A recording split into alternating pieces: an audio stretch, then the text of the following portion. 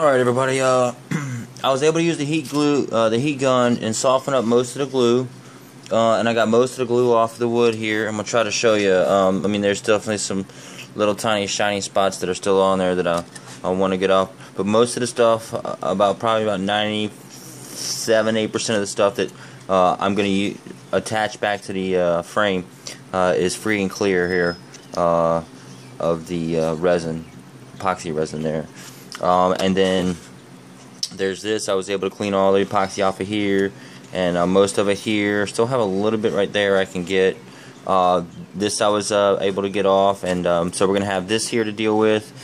And chances are, I mean, this is still pretty sturdy. I thought about just cutting that off right in line with that, and then using some filler.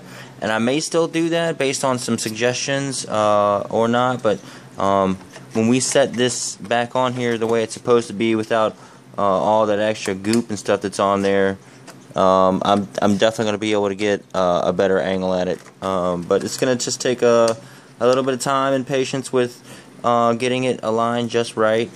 And that's actually right there is where it should be sitting, but it's not.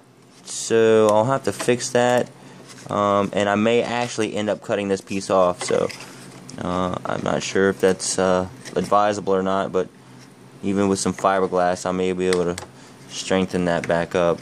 But viewing from behind, I just have to get the angle. I'll just have to get the angle right. So I'll work on that. I think right now I'm going to charge on some batteries and go fly, and come back and work on this a little bit more.